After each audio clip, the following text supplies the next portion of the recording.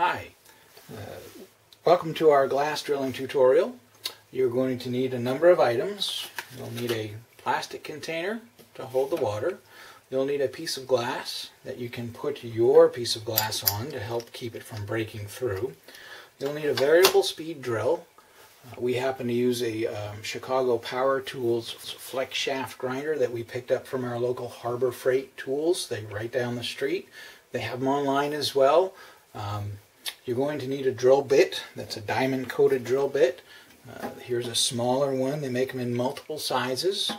You can take this technique and apply it to pendants, clocks, anything that you're going to need to drill in glass. The basic principle is going to be the same. So we have different sizes of drill bits for drilling things like clocks and parts like that. You'll need some water as well. You want to be careful working with electricity and water, so if you're using a variable speed power drill, you want to be careful with how you're going to be handling it around water. Fill up your container with just enough water to coat your piece and the glass that it's going to be sitting on. You'll also, I tend to want to mark my piece where I'm going to drill it with a little Sharpie. That gives me a little aiming point when I'm starting out. I just put a little dot right on the piece of glass and let it dry. Sharpie will come off.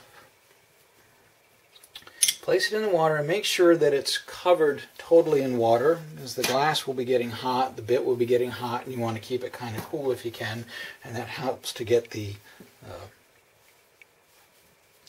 glass pieces away.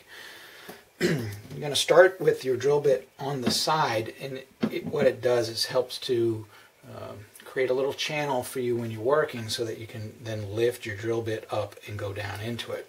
Start out with it kind of slow and just let the glass bit do its work, a diamond bit, and just kind of nice and slow get it started, and increase your power just a little bit. You want to make sure that you're holding onto the glass really tight as well. You don't want it to go spinning off.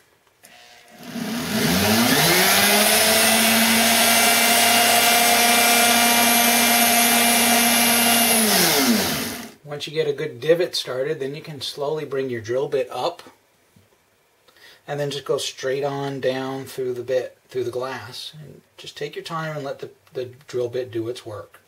If you hear the drill slowing down, then you're pushing too hard.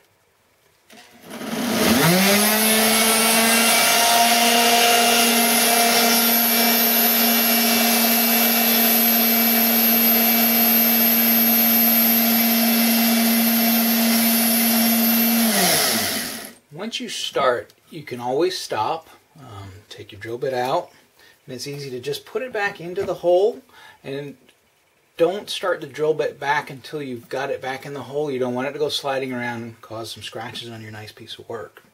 Just start it up nice and slow again. A little bit of pressure.